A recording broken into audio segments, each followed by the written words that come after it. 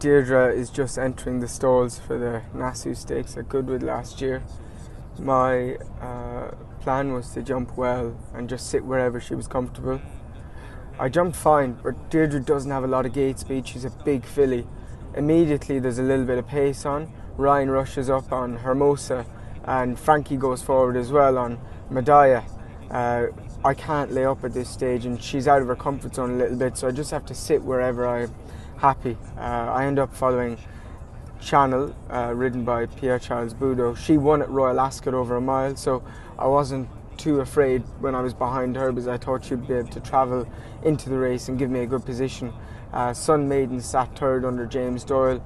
Nialetti has sat fourth under Joe Fanning, and Jim Crowley's to the outside of Pierre-Charles Boudot. So I've got some decent ones in front of me.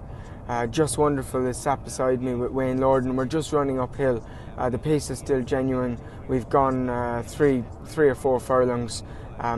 It's quite a climb from when you jump out of the stalls. Now we're just turning the bend. The pace hasn't slackened yet. It's quite a sharp turn, and Deirdre's a big filly to come round there.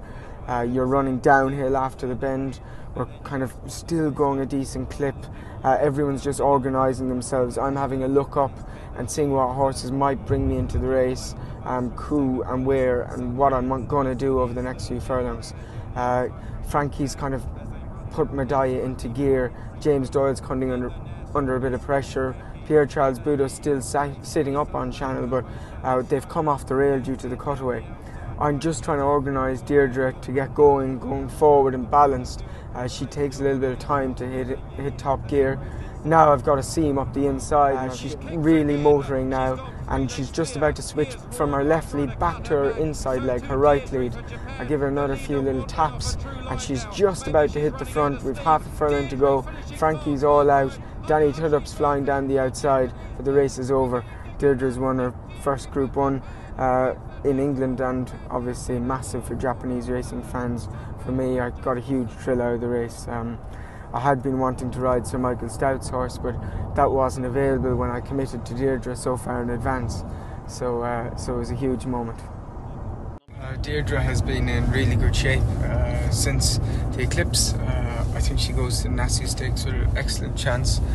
She's a very straightforward horse. Her work has been good, so wouldn't it be incredible if she could go back to back? Lots of Japanese racing fans tune in. I'd say the majority do.